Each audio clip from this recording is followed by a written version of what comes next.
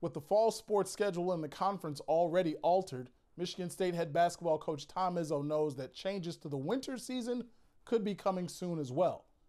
He went one-on-one with our own Mike Lissette earlier today, and Izzo says the Spartan program has to be ready for anything. Initially, Michigan State head coach Tom Izzo said he didn't fully understand the dangers of the coronavirus. Now, he's singing a much different tune. I've never been through a pandemic, neither have you. But what I've done is I've realized that this is serious business. In an exclusive interview with 13 on Your Side Thursday, the longtime Spartan basketball boss said he's learned a lot about the virus during the past couple months.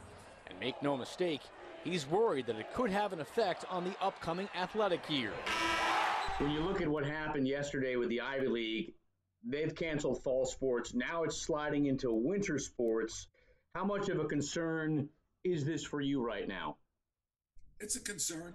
You know, a lot of times the Big Ten has followed things since we are considered the second best academic conference to the Ivy League. You know, are we going to react to that? What's happened there?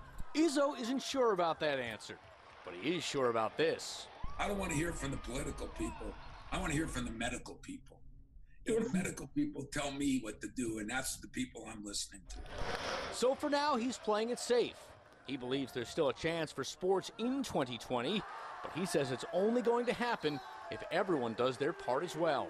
Could it drag into football season? Yes. Could it drag into basketball season? Yes. I think we got to get our arms around this. And I think if we get our arms around it, we'll conquer it. It won't be easy, but like winning a championship, Izzo says it's going to take a little teamwork and a lot of commitment. Mike Lissette, 13 on Your Side Sports.